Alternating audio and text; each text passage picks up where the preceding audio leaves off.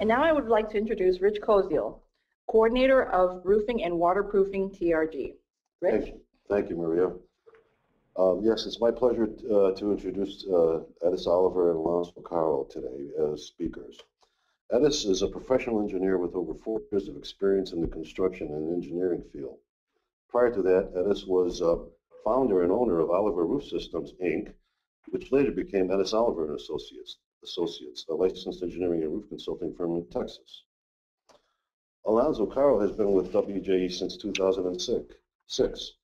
Alonso is a registered roof observer, registered roof consultant credential, a ACI field testing technician grade 1, and ACI adhesive anchor installer, and CSI construction documents technologist. He's also an experienced CAD drafter and project administrator. He's also a veteran of the United States Army. Alonso and Edis, over to you. Thank you, Rich. It's a pleasure to be here and talk with you about this program today. Our learning objectives are, as shown on the screen, we want to show you some of the techniques we used in identifying a wet concrete deck and the sources of leakage that we had. We're going to show you some of the things we did to design the roof to go over this wet concrete deck. We also were very heavily involved in the construction administration of this project and had to work out a number of application details with the contractor. And then at the conclusion of the project, we were granted a research project by WJE to follow on evaluation of the wet concrete deck. This presentation today is going to be in 3 parts. The first phase was the original leak diagnosis and repair. We were originally hired to diagnose some leak problems in this building, and later were asked to design the new roof for the project. As I said earlier, we were very involved in the construction administration phase, and I've already mentioned the research project.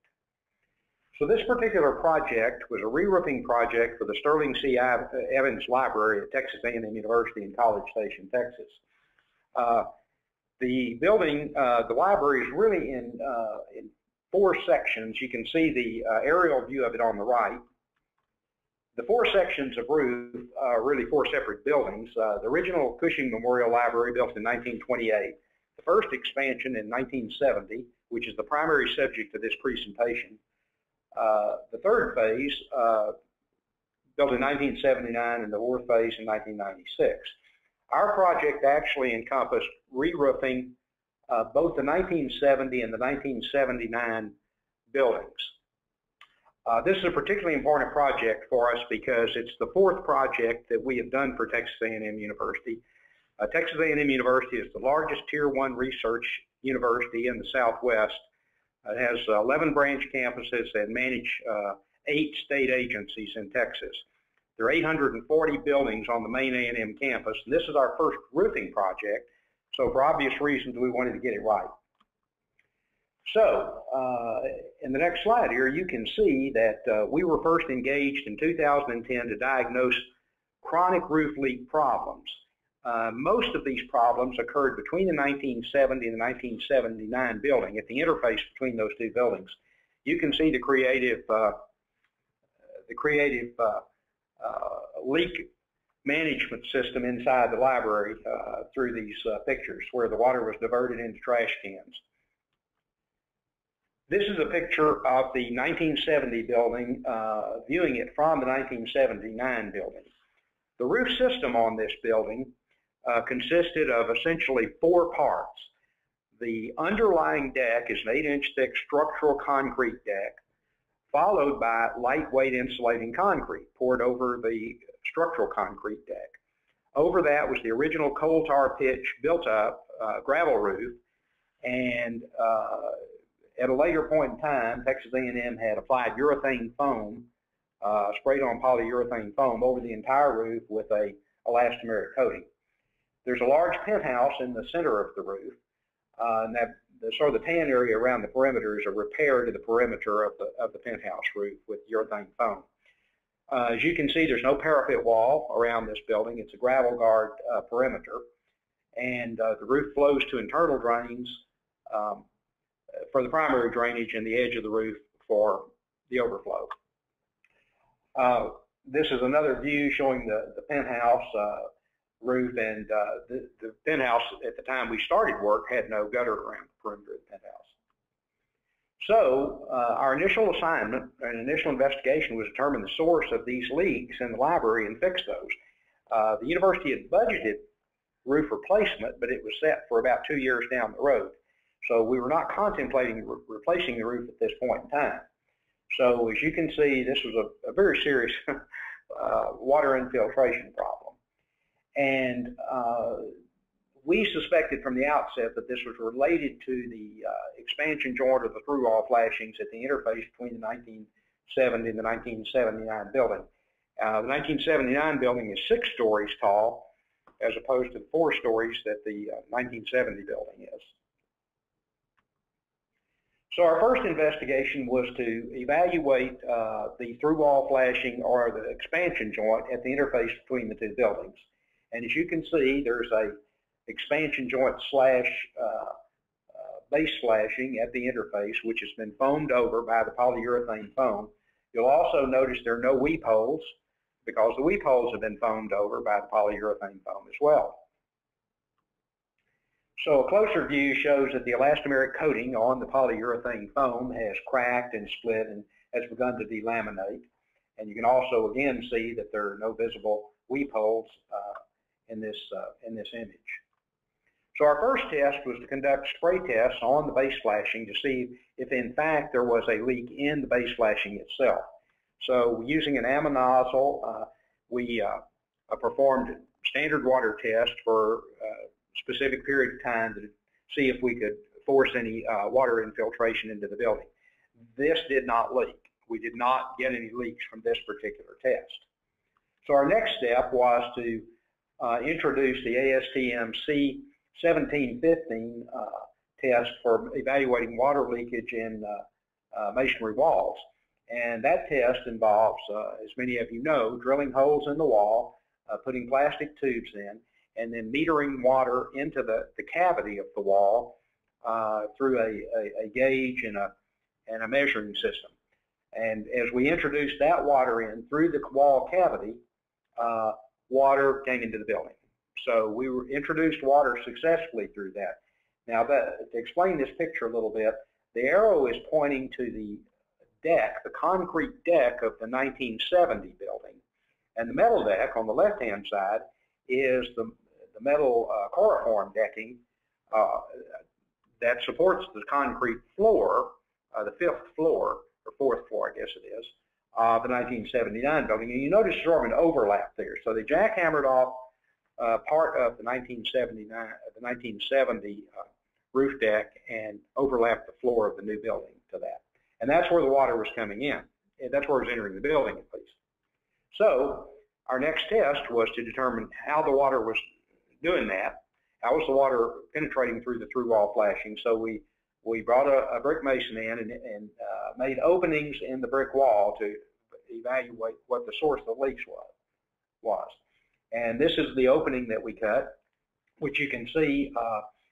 You can see the CMU, the damp proofing on the CMU backup wall was an asphalt impregnated fabric material. You also can see the rope, the weep rope at the bottom. So there were weep holes there, and they were in the original construction. They were just covered over. And this is a little closer view as we sort of dissected the flashing to see what the integrity of the damp proofing and the waterproofing was. So there was asphalt impregnated fabric, damp proofing the wall, and a copper through wall flashing. However, what we observed upon closer investigation was that there were openings in the flashing, and the laps were not well sealed, and the water was penetrating through that through wall flashing into the building. And so we identified the openings and that we suspected, and when we flooded those areas with water, we successfully introduced quite a bit more water. This is a little closer picture of what was there on the, we said 1969, it was built actually over 2 years, 1969 and 1970 buildings. But again, that's a closer picture of the masonry weeps there to show you what was happening there. So we identified the source of the moisture and the moisture path, and I wanted to show you this cool animation. Alonso Caro deserves all the credit for. You know, from the very outset, we thought that this particular detail needed to have running water, and so Alonso worked on that quite a bit, and I hope you enjoy that cool animation, which shows exactly what was happening. And we're so proud of that. I'm going to let that run for a second. Okay, well, you got it now. All right, so we took out 3 courses of bricks. I say we, the contractor took out 3 courses of bricks under our direction, and we installed a complete new through wall flashing the full length of the wall, which is about 200 and something feet. And we elevated that flashing 12 inches above the plane of the finished roof, and the reason we did that was, of course, in anticipation that the building might get re-roofed in the next 2 or 3 years. We wanted to be sure that the new flashing could accommodate an additional 2 to 4 inches of roof insulation to comply with the energy code requirements. Well, so we took care of that leak, but there were more. As we already knew, there were other isolated leaks out in the open field of the roof, which we believe were around roof drains. Now, of course, this is a structural concrete deck, so that no matter where the leaks are entering the actual roof membrane, they're going to flow, as you all know, to an opening in the concrete, and those openings were most likely going to be at roof drains. And this was a problem too. So there were other areas in the roof in the library that were protected by plastic sheeting, not just around that expansion joint. So sure enough, as we continued our investigation, we found that there were in fact leaks around the roof drains, and we continued to check all of the different roof drains in the building to see which ones might be emitting water. And this is just another picture of a leak at a mechanical penetration. There are also some minor vents on the roof, not very much, as you saw from the earlier picture. It's really a pretty clean roof. So some of these leaks have been so prevalent for so long, they're actually stalactites growing on the concrete. That concrete, we could tell and knew, and these pictures imply, that the concrete itself was very wet. And we suspected this from the outset, even though the water was coming through the roof drain openings in the concrete deck. So one of the things that we did was we inserted inflatable plugs in the roof drains, and we filled the drains up, because what we wanted to be sure of was that it was in fact leaking around the roof flashing and not a plumbing leak downstream. And sure enough, we were able to introduce moisture around the roof flashings on a number of the drains, which confirmed our suspicion. And this, again, is just sort of another picture showing more of the same. And you can tell that that's been leaking for a while by the rust and corrosion around the cast iron piping there. In addition, there were, since, as I mentioned earlier, there was a lightweight insulating concrete deck poured over the structural concrete deck. Vents were installed in the lightweight insulating concrete. That was a theory that was prevalent back in the 60s and 70s, that would somehow vent the lightweight insulating concrete. And we suspected these were also a source of moisture infiltration, because some of the caps were loose and dislodged. So we also investigated moisture around these deck vents. And finally, I guess the other thing we determined that was indicative of the condition of the roof was that the elastomeric coating was peeling off of the roof, and it deteriorated. So whether they re-roofed the building or not, there was going to need to be other types of repairs required to this roofing system. So the overview of our initial phase 1 investigation was that we had a single, a sprayed polyurethane foam roof applied over the through-wall flashings and the masonry weeps. The through-wall flashings were not properly sealed or attached to the backup wall. We had roof drain leaks, we had open roof vents, and we had a damaged or delaminated coating at the sprayed polyurethane foam. So we fixed the existing leaks in the roof. We fixed the expansion joint leak, we fixed the roof drain leaks. But at this point, the owner was leaning toward accelerating the re-roofing project. So what does all of this mean? Well, I'm going to turn this over to my partner here, Alonso Caro, to carry on and explain what all this means. Alonso. Thank you, Edis. So as Edis mentioned, we went around and figured out the issues with the roof leaks and wall penetration leaks also that we had in the through wall. The owner then selected to go ahead and proceed with the replacement of the roof. So the phase 2 portion of the project, we wanted to really understand what the construction or the system of the existing building was. So we selected to do roof openings for very many various reasons. We wanted to see what the total existing roof system was. We wanted to see if there was multiple layers of roof systems. We wanted to verify the thickness of the existing roof system. We also wanted to see where the actual slope of the deck was, or slope in the insulation. We wanted to confirm what the roof substrate and condition was. And knowing that we had lightweight concrete, we also wanted to perform pull tests to ensure that our new system could be attached properly to the existing lightweight concrete. So here's the first opening that we did on the SPF roof. And the intent was to do it in layers. We wanted to see through every portion of the system. So we selected to just cut through the first initial portion of the SPF to the built-up roof.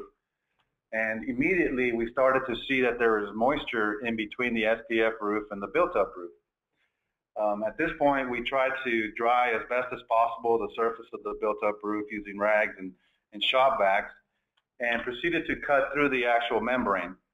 Once we cut through the membrane, we can see that moisture was also in between the built-up membrane and the top of the lightweight concrete. At this point, we knew that there was a major issue with moisture, at least at this location. This was our first location we did the opening.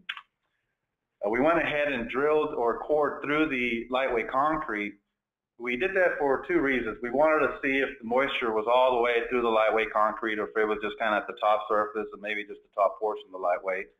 And we also wanted to know what the thickness of the lightweight concrete was. As you can see from this photo, that core opening there was just full of water. And in some locations, we had approximately 2.5 inches of water inside these exploratory openings. So we knew we had some moisture, but we didn't really understand exactly how much moisture we had in that roof system or in that whole entire roof area. So we decided to take approximately 9 additional core cuts throughout the roof.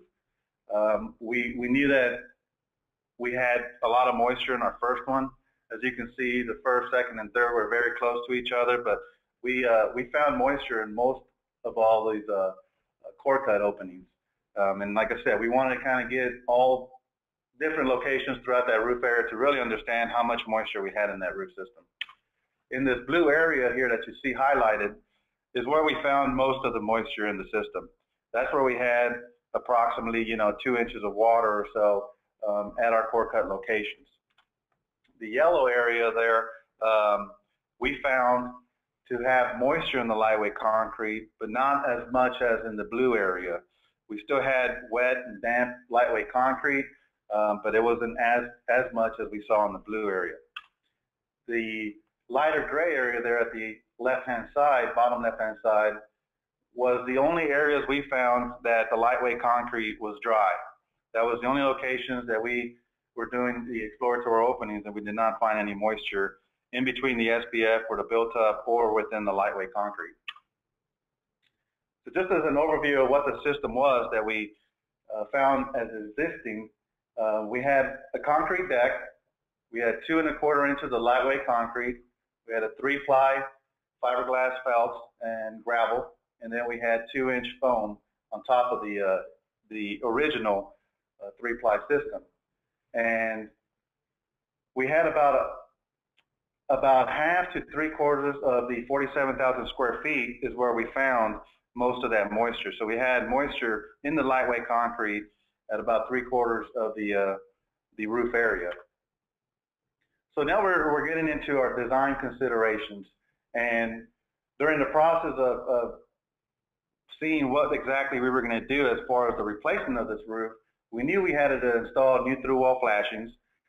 We knew that we had to do new roof drain flashings and remove any abandoned vents and penetrations that were on the roof. But the real question was, what do we do with all that standing water and the wet, lightweight concrete? So some of the things that we discussed within our group was, you know, do we salvage the lightweight concrete? Do we try to dry the lightweight concrete? Some of the options that we discussed was, you know, we can have a contractor go out there, drill some holes within the SPF and the lightweight concrete and try to vacuum out that moisture. But based on the amount of moisture that we saw in the system, we didn't know exactly how to really relay that to the contractor so they can, you know, bid the project. We didn't know if it needed, you know, 20 holes and go out there and vacuum it for a long period of time, 2 weeks, 1 week. We didn't really exactly know how long that was going to take in order to really properly dry the lightweight concrete. The other questions we had was, even if we dry it, are we actually going to be able to properly attach our new base sheet to the lightweight concrete? During the time that we did our exploratory openings, even though we saw that moisture in the system, we still went ahead and did a pull test. And our pull test resulted in over 45 pounds. Usually we try to achieve 45 pounds, and we feel that that's adequate enough in order to install our new base sheet. So the other consideration is we wanted to know if we go ahead and remove the lightweight concrete, we knew that the structural concrete deck underneath it was also wet. And if we were going to install something directly to the concrete deck, we also wanted to make sure that whatever method we use or product we use was also going to be well adhered to the substrate. So, you know, we considered coating the concrete deck. We considered installing a fiberglass plies and hot asphalt, and also torching a vapor barrier. That's kind of the three top items that we had considered. There were some other considerations, but those were the ones that we thought were the top three. As I mentioned, I mean, one of the biggest things, even for all three of these products, we need to make sure that the concrete deck was sufficiently dry enough in order to get proper adhesion of any of those products. One of the other things that we considered was, you know, whenever they replace a roof, they cut the existing roof out. They usually install the new base sheet, insulation, and roof membrane, and they butt that new insulation directly to the existing roof. And then they tie into that, and then the next day they come and they do another section. So the concerns that we had with this project was, due to the fact that we had so much moisture, we wanted to mitigate any issues with moisture getting into our new roof system. So if they kind of proceeded with that same theory, then we would have issues with moisture migrating from the existing into the new. So during the discussions with the owner, his only concerns was that we could not stop the library operations during the replacement of this roof. The library operates throughout the year, 365 days. There's a couple of days there that they have off, but usually they are open all year. They didn't want to relocate any books or install any large interior protection. And we obviously knew that the contractor did not want to take the risk of exposing that deck for a very long period of time. So once we considered all of the different situations that we can proceed with replacing the roof, we decided to go ahead and remove the existing lightweight concrete to the structural concrete deck. Then we decided to torch apply a modified bitumen vapor barrier, install the tapered polyiso insulation with an average of R22, install the 3 plies of type 4 fiberglass plies and hot asphalt, followed by a smooth modified cap sheet. The owner decided to install add a asphalt flow coating gravel. So this is a cut through the new system that we installed at the project. So from the bottom, you can see we had the existing concrete deck. We have a primer on the concrete deck, torch gray vapor barrier, 2 layers of insulation set in hot asphalt, our cover board in hot asphalt, 3 plies of the fiberglass plies, and then and we applied a smooth torch grade membrane, and then we did the flood coating gravel. So that was the system that we installed at the project. So now that we knew what system we wanted to use, the other issue that we discussed was the amount of moisture within the concrete deck. So we really wanted to know exactly how much moisture we had in there. We wanted to see if it was just kind of at the top surface of the concrete. It was an 8-inch slab. We wanted to see if it was throughout the whole 8 inches, or did we just have, you know, minor issues within the top surface of the concrete. So we decided to do the ASTM F2170, which is the standard test method for determining the relative humidity in concrete floor slabs using the in-suit probes. These probes measure relative humidity and temperature and dew point that you can use to correlate how much moisture content you have within your slab. So what we did, we removed the SPF, the existing lightweight concrete, and we drilled holes into the structural concrete deck from the top side, and we installed these probes. Knowing that we had so much moisture in the system, we went ahead and put these sheet metal pans that were set in sealant and attached to the metal deck, and we tried to take every step in order to prevent any moisture from getting into our probe. Once moisture gets into our probe, you know, our data would not be collected properly. After we installed the probes, we would come out several days afterwards, and we would use a handheld concrete moisture meter. And with that moisture meter, we were able to collect the data. And where we select, the amount of probes we selected to install was a total of 6 probes. We wanted to kind of get a representative area, so we installed 3 of them in the locations we found most of the moisture. We installed 2 of them on the lower side there at locations that we found not as much moisture, but we knew that there was some damp and wet lightweight concrete. And then we also installed one where we knew that we didn't find any moisture in our roof system or the lightweight concrete. So here's the initial data that we collected from the top side of the concrete deck. As you can see on probe P1 and probe P6, you know, we were just not able to hold the moisture or the water from getting into our probe locations. So those were just, you know, deemed wet at all times, and we didn't get exactly any data from that. But as you can see from probe P2, 3, and 4, you know, our relative humidity was at 96 to 99.9%, which means 5 out of the 6 locations, you know, we had a lot of moisture within the concrete deck. These probes were inserted about 3.5 inches deep into the concrete slab. So again, over at the southwest corner was the only location that indicated a 62.0% relative humidity, where we knew we had no moisture within the lightweight concrete or the structural concrete during our course. So this just verified the fact that there was no moisture present in that location. So once we understood how much moisture there was in the system, we knew exactly what our design was. We outlined some of the contractor requirements, which were to remove the lightweight concrete, dry, clean, and prime the concrete deck, torch ply the vapor barrier, install the roof insulation and roof membrane, and ensure that moisture did not migrate to the new roof system. That was a key thing for us, was to ensure, first of all, that moisture did not get into our new roof system, and second of all was to ensure that the contractor dry that concrete enough in order to install our new roof system or the vapor barrier. So once we had the contractor selected, you know, he obviously had some concerns as well. So he came back around and wanted to know, well, how is it that we can prevent any moisture from migrating into the new roof system? And he also had some concerns about, you know, what is the time required for drying that concrete deck?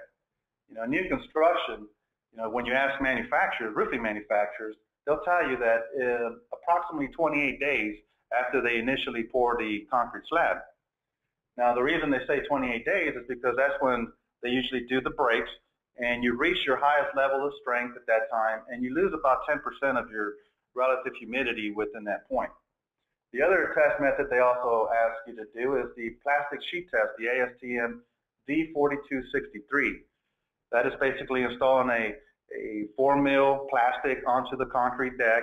You tape it on all 4 sides, you let it sit there for several hours, 24 hours, and you come back and you see if there's any moisture in between the plastic and the concrete deck.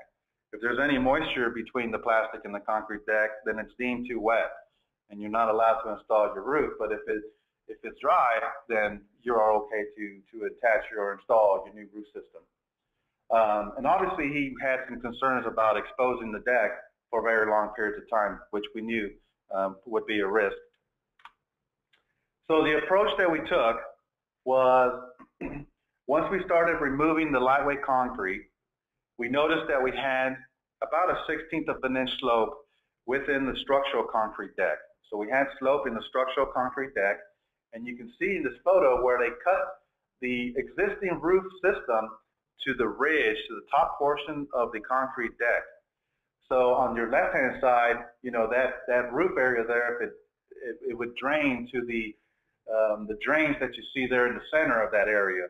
On the right-hand side where you see the existing roof system, those would drain to the side of the penthouse roof.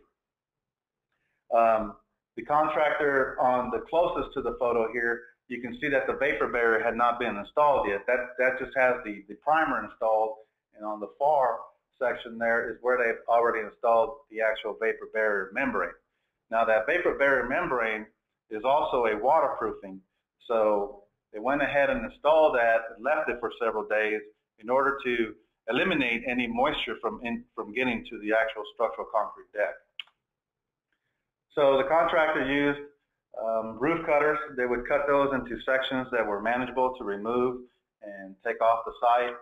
They also used these hydraulic roof rams, and that just helped them remove the actual lightweight concrete from the structural concrete deck. You can see from this photo that it came out in you know, fairly good sized pieces and also very small pieces.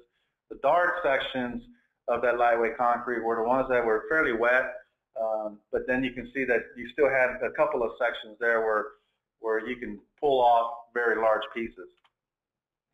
The perimeter nailers, they've been exposed to a lot of moisture, and you can see that they had degraded for a very long period of time.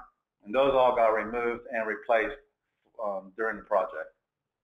So the contractor was using handheld torches and a portable hot air blower. In addition to that, they would remove the roof early in the morning. We would leave it exposed for about 3 to 4 hours to the sunlight. During that time, they would be using these torches and the blowers to assist with the drying of the top surface of the concrete deck.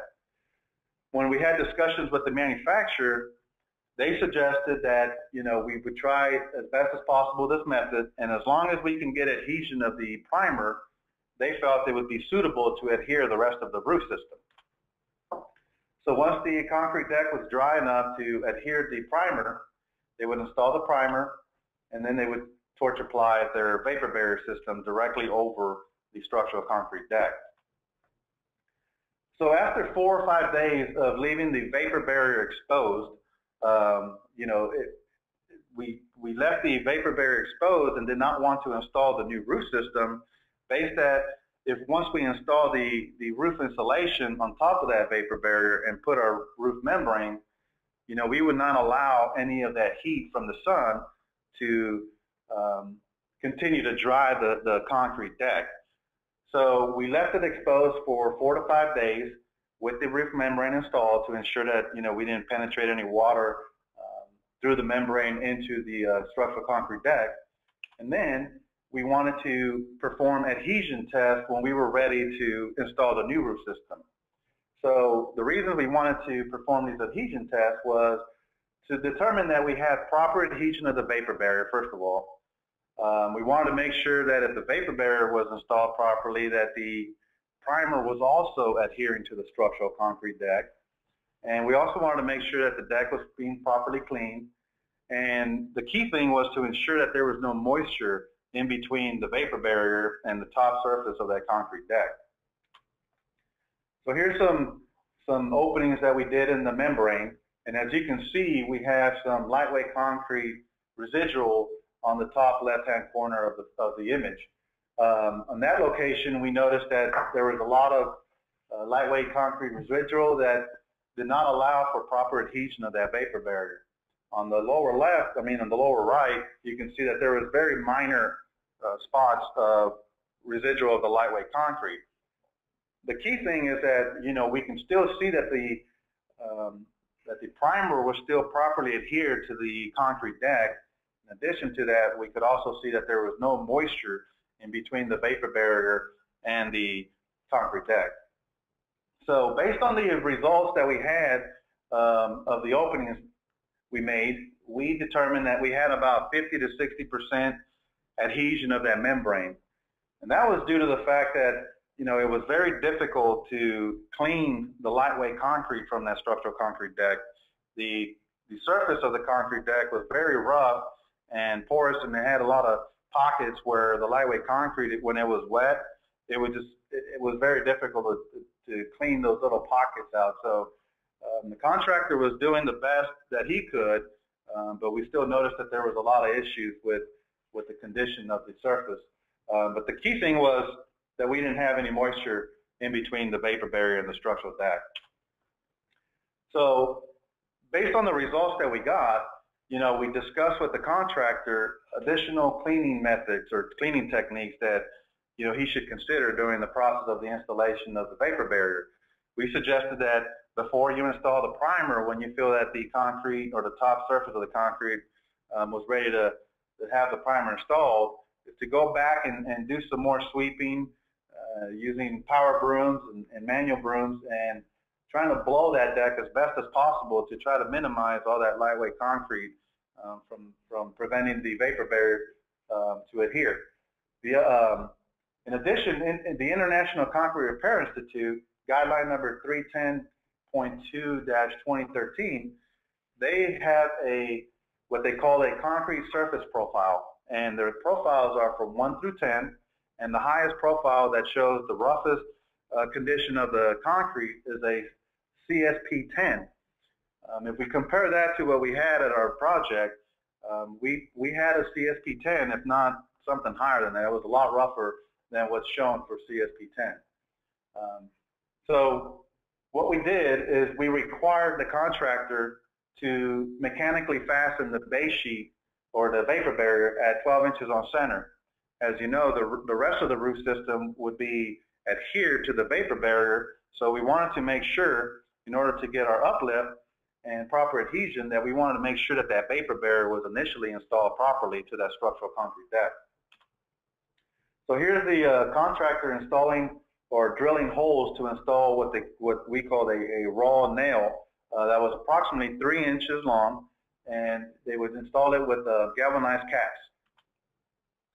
So once they would install the new roof system, this photo kind of shows after they've installed the roofing plies. This is kind of how it looked. And, obviously we still got to install the cap sheet, flood coat, and gravel, but this is essentially how it looked once they installed the new roof system.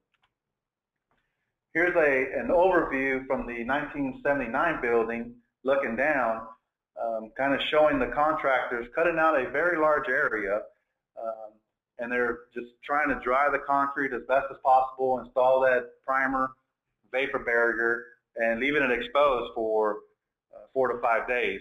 So they would tear off for a week, then they would install new roofing for that following week, and then they would tear off again for another week, and that's kind of the way they schedule the process of this project. We also installed the new through-wall flashing between the main roof and the penthouse. We had previously installed it between the 1970 and the 1979 building, but during the re-roofing project, we also installed it at the penthouse roof. So here's the project once it's all done. You can see how we have it all with the flood coat and gravel. We had that copper flashing in between the 1970 and 1979 building. So this is pretty much once the project was completed, we had dried in the area. We didn't have any moisture entering into the system where we were continuing to wet the top of the structural concrete deck. So at this point, we were done with the job, and we wanted to, some of the questions that we still had was, what is going on with the moisture in the structural concrete deck? We knew we had very high relative humidity readings, and we knew that we had a lot of moisture during the removal of the roof. So we wanted to know exactly what was going on. This is kind of how we developed into the research project. What we decided to do was to install additional probes on the underside of the deck. The good thing was that we had a great relationship with the users at the library that allowed us to go back in there and continue to use their facilities to do our research program. So with the assistance of Daniel Axon here at our office, and Jordan Tripp from our office, and Nina Townley from San Francisco, and a few others in Northbrook, we were able to design an Arduino data logger system that best fit this project. So with that system, we could monitor the long-term drying effect and be able to record it at shorter intervals. We didn't have to go out there with the manual one, the handheld one, every 2 weeks, 3 weeks, whenever it was, and collect the data. What we could do is just leave these data loggers and be able to collect that data at shorter intervals. So what we selected to do was the F2170 again, to install the in-suit probes from the underside. As I mentioned, that allows us to measure the relative humidity, the temperature, and the dew point, which you can use to correlate how much moisture is in your concrete deck. What we selected to do was install 2 additional probes at or near the locations we installed the probes on the top side. We had collected that data from the top side of the concrete deck, and we wanted to continue to use that data, so we selected to put 2 probes at each one of those locations. We installed one that was 3 inches deep, or 3 inches from the bottom into the concrete, and the other one was approximately 6 inches deep into the concrete. We wanted one kind of low on the bottom side of the concrete, and the other one kind of closer to our roof system, and see kind of how that moisture was traveling throughout the concrete deck. Again, the Arduino data logger system that we took, or that we used, was a custom one, and we set it to read every hour. So every hour we were taking a relative humidity, a temperature, and a dew point reading.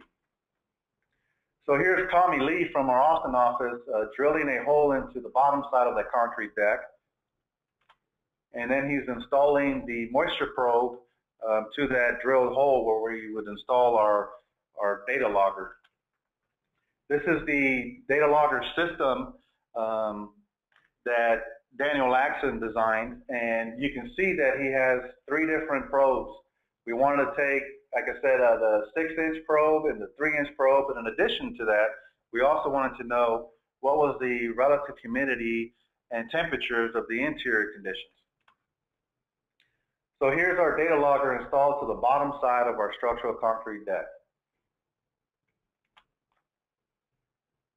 Again, we wanted to keep those, or install these new probes very close to, if not at, the same locations we had installed the probes from the top side. So we went ahead and installed 6 additional locations from the bottom side with a total of 12 probes. Before we get into the data, I wanted to kind of show you this image, and this is from ACI 302.2R-06. And ACI has done a lot of research in concrete as far as moisture, and also it's kind of been done a lot in the flooring industry. So as you can see from this image here, this is for an elevated slab, and as soon as you install, or you initially install your slab, you can see on line A is that you have 100% relative humidity.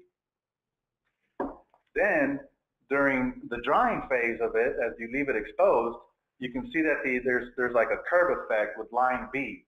You start getting some drying from the top surface, you start getting some drying from the bottom surface. It kind of stays a little bit wetter from the middle, but you still get some drying effect from the top and the bottom. As soon as you put a covering like flooring, or in our instance a roof membrane, you eliminate drying effect from the top surface of that slab. And you can see that the concrete or the moisture within the concrete just equalizes itself from the top, kind of towards the middle, and just kind of stays neutral, but you continue to have a drying effect to the bottom side of that slab. So the interior conditions that we had at this building were 70 to 75 degree temperatures, 55 to 60% relative humidity, 55 to 60 degree dew point. The exterior site conditions were about 50 degrees to 90 degree temperatures, 50 to 75% relative humidity, 47 to 71 degree dew point. And the roof was completed in May of 2014. It's approximately 1 year tomorrow. So here's some of the data that we collected from those probes. The 3 1/4 inch probes are in red, and the 6 inch probes are in blue.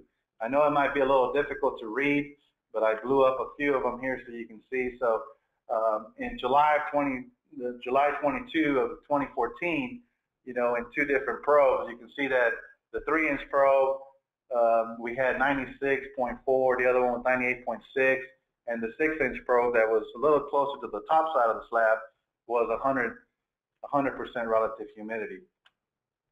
Then in February 27 of 2015 of this year, we went back again, and as you can see, the moisture content in that slab is still at 100%. One of the things is that we continue to notice is that in the southwest corner, we continue to average in the mid-60s for relative humidity. We knew that area was dry, and there hasn't been any change with the relative humidity, temperature, or dew point at this location from the beginning of the project. So in the concrete industry, and discussing this with some of our concrete experts here in our office, in particular Kevin Copeland, you know, one of the things that they describe as dry and wet in the industry is anything that is over 75% relative humidity, they consider that you will not get any moisture or water to go to the outside of the slab. And anything that is greater than 95%, they would consider you would have a potential of moisture getting to the outside portion of your slab, either the top or the bottom. Now this is something that, as you've seen from this presentation, you know, we had moisture contents higher or at 95% relative humidity, and we were still able to accomplish our installation of our new roof system. So this has nothing to really correlate between the two. It was just something that they use in the concrete industry to measure the moisture content and what they consider dry and wet. But, you know, as far as roofing, this is kind of part of the research program that we're doing here, is to try to figure out exactly how the effect of that moisture content will be for our roof system. So we believe that the concrete will still continue to dry from the bottom side. We believe it's going to, kind of like that graph that I show you, we might have covered it from the top side, but it being exposed from the bottom side, we believe that we'll continue to dry from the underside, and we will continue to monitor that until we deem necessary. As I said, there's been some research in the flooring industry, and Mr. Goran Hedenblad has done a couple of presentations and has some articles, and one of them that I found, he talks about drying times for concrete after water damage. He did that for the Swedish Council for Building Research in 1993, and one of the things that he mentioned in that article was that re-wetted mature concrete, when drying from one side at 50% relative humidity and 70 degrees, very similar to the conditions that we have at Texas A&M, it took them 515 days to reach 85% relative humidity. Now, he also discussed about, you know, the water cement ratios within that concrete slab and the curing of that slab have a lot to do with how long it's going to actually take. So it can vary from one slab to the other. So it's taken them longer than a year and a half or so to reach 85% relative humidity, we know that our slab is going to take as long, if not longer, to lower the relative humidity or the moisture content within our slab. So in summary, I'm going to turn it back to Edis Oliver. Thank you, Alonso. Appreciate that. And just to summarize the project was very successful. It was completed on time, within budget, and essentially within the specifications that we designed the roof for. And we were able to meet the 6 fundamentals of good roofing that we always try to apply to all of our roofing projects. We had a sound substrate with a concrete deck. Wet though it may be, it's still sound. We were able to provide good slope and drainage by means of tapered roof insulation and some slope in the deck. We got positive mechanical anchorage of the vapor barrier. We have proper flashing of all penetrations, particularly our through-wall flashings at the penthouse and the change to the 1979 building, expansion joints, and separation of dissimilar materials. So the finished project looks like this. It's a built-up gravel surface roof, and the owner was extremely pleased. For the first time in many, many years, they have no leaks, and on the client satisfaction survey, the associate dean gave us a 10. So that concludes our formal presentation, and we'll be happy to answer any questions at this time. Okay, the first question that we have are, what are the specific products that were used in the new roofing system, especially the primer and vapor barrier?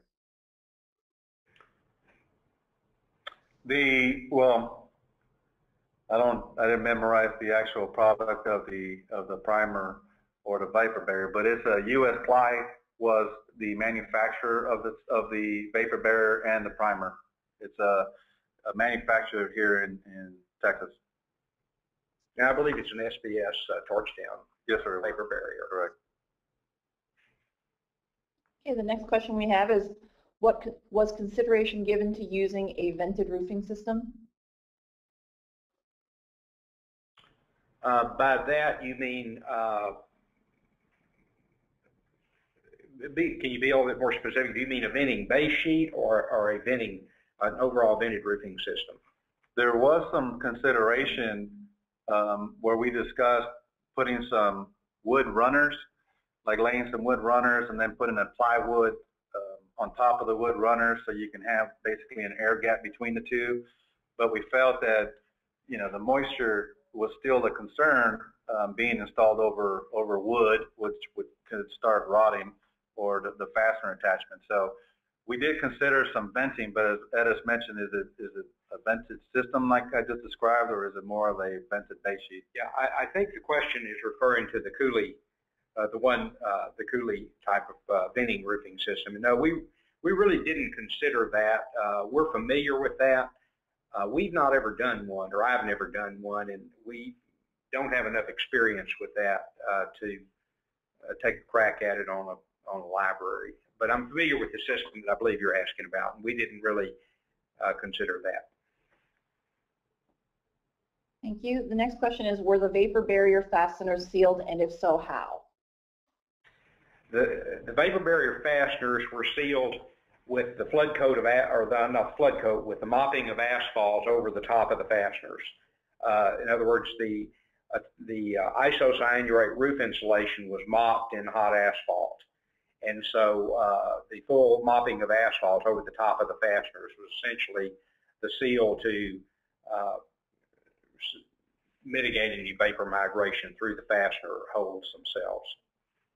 Now, on that same comment that Edis just made, we also want to make sure that, you know, we all understand that this system was used with an asphaltic type of product where we're mopping the insulation and torch supplying this vapor barrier. We would not take into this approach if we were going to be doing a single ply system where you're doing adhesives on your structural concrete deck. We think that that would be a total different condition or situation if we were using adhesive ribbons to install our insulation versus what we did here on this project.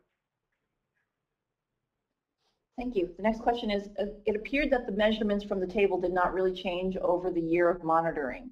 Those near 100% stayed near 100%. How do we feel that the slab will dry to the bottom over time?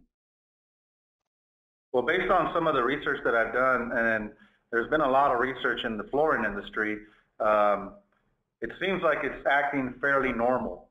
It seems like based on the water cement ratios, now we were not able to actually take cores to figure out what is the water cement ratio of that concrete, but it is an 8-inch slab. It's been there since 1970.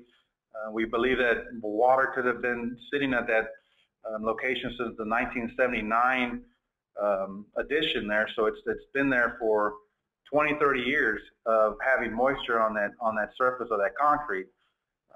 So we believe that it's going to take a very long period of time for it to dry, and I'm sure we will continue to monitor it and maybe provide another webinar once we figure out what exactly happens to that moisture. Also, the ceiling area or the area between the ceiling and the concrete deck is a plenum, so it's conditioned space, and so that we believe may also help with drying.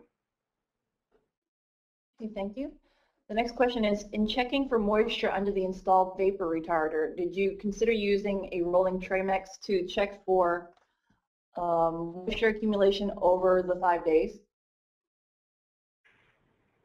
We did consider using the Tramex. At the time that I went to the site, we selected to just do the openings at random locations. We ended up doing multiple openings at locations we felt that maybe were loose, not properly adhered, and we wanted to see why that was. A lot of locations just really was the residual of the lightweight concrete or the conditioned surface of the concrete deck.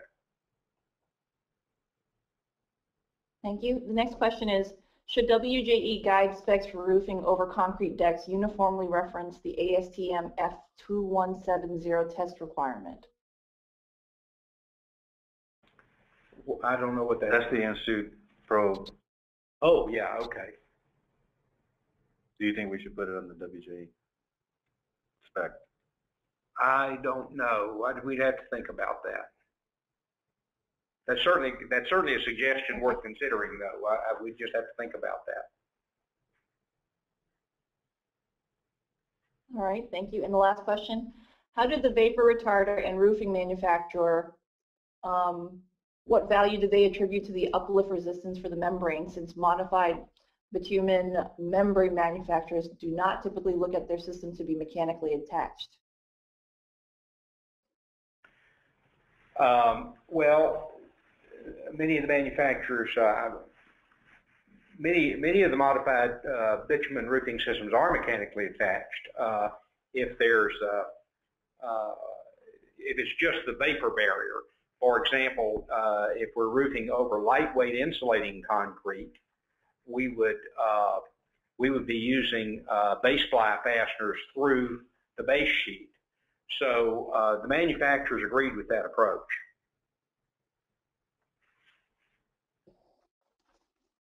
Okay, thank you. That wraps up all the questions that we have. I'd like to thank our presenters and also to everybody who joined our webinar today. Thanks and have a great afternoon.